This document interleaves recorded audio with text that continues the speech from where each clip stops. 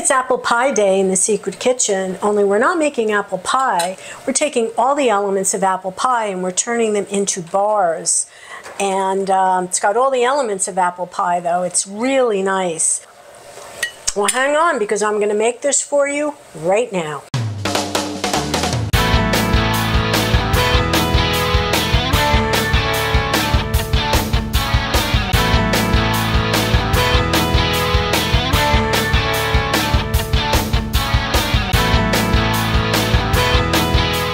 Welcome to Secret Kitchens of New Jersey. You know, it's kind of apple season, it's the fall, and actually my family's coming for dinner, and normally I would make an apple pie, but I decided to try something different. I'm going to make really like an apple pie bars, and I'm going to make it in a large 13x9 pan.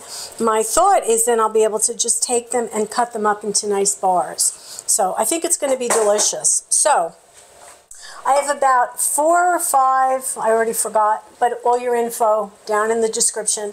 These are Honeycrisp apples, which is a personal favorite for me. And you can use Granny Smith. I mean, honestly, you can use whatever apples you want. And what I've done here is, you can see I've diced them up small. And I'm going to do one more. And how many apples you need is really, you know, in some ways it's going to be dependent on, well, how much filling you want in your apple pie. And I like a lot. I am skinning these apples. A lot of times I would leave the skin on, but for this I do want to get the skin off. Although I'm not worried if there's a little bit of skin left, okay? And then, I'll show you, I'm just cutting them like so.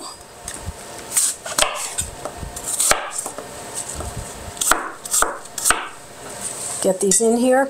I have about a half a lemon that I squeezed over these apples. In my mind, the lemon does two things. First of all, I love the lemony flavor, but the lemon also prevents the apples from getting brown while they're sitting around. But I do love them for the flavor. So like I said, I have about a half of a large lemon. My oven is preheating to 350. And you know what? If you have extra apples left over, no big deal. You'll certainly find another way to use them, even if you just wind up snacking on them. All right, so here's my apples. Let me give them a good stir with all this lemon juice. And what we're going to do with the apples, I have half a cup of brown sugar. I mean, I love brown sugar in apples. And I've got some, actually, because I had some apple pie spice. I had it in my pantry, so I thought, well, let's use it. And I am going to use some cinnamon. I've got a lot of cinnamon here. Here's like a good, nice, good teaspoon of it. If you have some other spices you want to add, feel free. And I am going to add some cornstarch. This is a tablespoon of cornstarch, because you know apples do release a lot of liquid, and I want it to form, you know, kind of like my apple gravy, for lack of a better way to phrase it. All right, let me get a wooden spoon. I'm going to give this a good stir, get this all mixed up. All right, that looks good to me. All right, so everything is all incorporated. It smells good already. All right, so you know what? Now, let me just say, if you want to add some nuts or raisins or something like that to your apple mixture, feel free.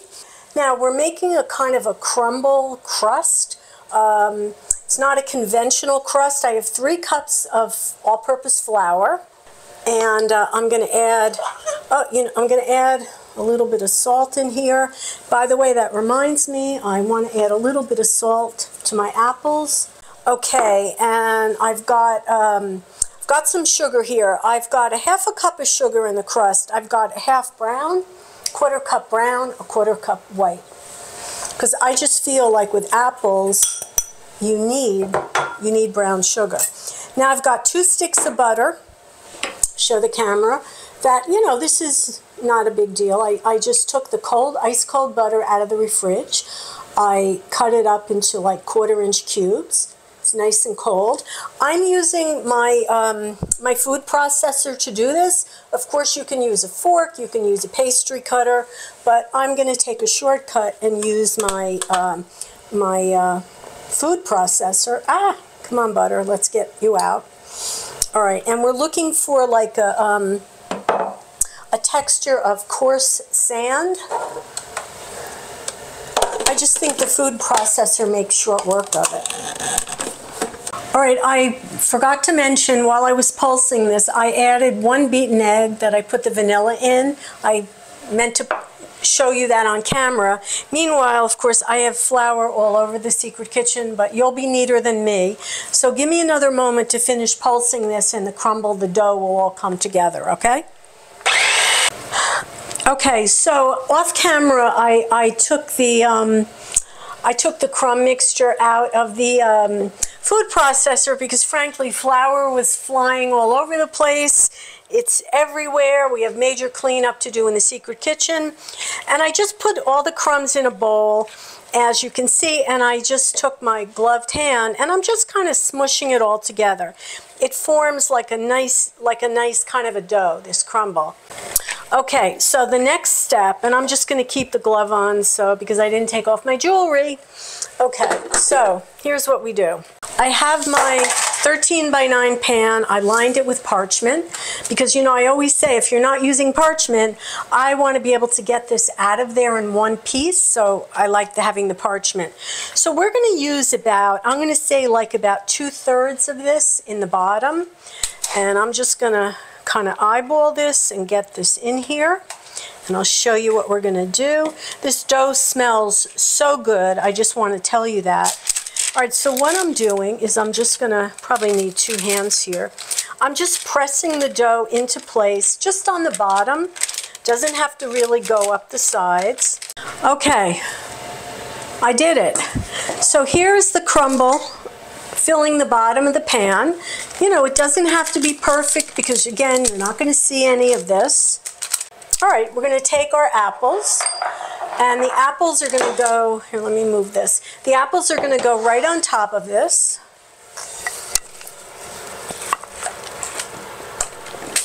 All right, this looks great. And of course, we make the apples fairly small in size because you want to be able to just take a bite out of it. So we want it to be easy and convenient for the people that are going to be eating it. All right, so the last thing we have to do is we have the rest of this crumble. And this, I'm just going to kind of break up and put it all over the top. Okay, how does that look? Pretty good, right? So we've got the crust, about 2/3 of the crust. We've got the beautiful apples, and then we've got the extra crumble all across the top. This is going into a 350 oven. Let's see, I have my notes here. It's probably going to be in the oven, I don't know, might be as much 40-45 minutes. Again, everyone's oven is different. I'm going to check it at 40 minutes and see how it's doing, and then we probably have to let it cool for a minute, and I'll show you what it looks like when it's done. So in the oven right now. Okay, my apple bars are done. They were in the oven it was about 45 minutes till they were done. Honestly, it's still very warm. I can't pull this out yet. It's way too hot, but I just want you to see what it looks like. So I cut a piece out for myself. It's got a nice thin crust. The apples are done. They still have a little bit of a bite to them. Got some of the crumble on the top. And I put some powdered sugar. You could also make some icing with, you know, with the powdered sugar and maybe a little bit of milk, a little lemon juice, a little maple syrup, whatever you want. I just sprinkled it with a little snow. And I would do, you know, I'll do the same on this too, because I just think it looks good. So once this is cool, it will be very easy to cut up into bars and serve. I'm actually going to freeze some of this. I think it's going to freeze beautifully. The apples, I like the fact that they're super flavorful, and they still have a little bit of a bite to them. They're not completely mush. A really nice crust here. It's good. It really is good. So if you like apple pie, and who doesn't, Oh, all this needs is a scoop of vanilla ice cream. Ah, too bad I don't have any. If you like apple pie, this is just kind of a version of apple pie with a different kind of a crust. And if you're serving a crowd, this will be very easy to just take out and serve. So listen, make this. It's delicious. It's apple season after all.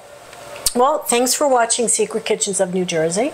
Please like and subscribe and keep me inspired, and I appreciate that. Meanwhile, get in the kitchen and cook. Apple season. Bake. This is delicious.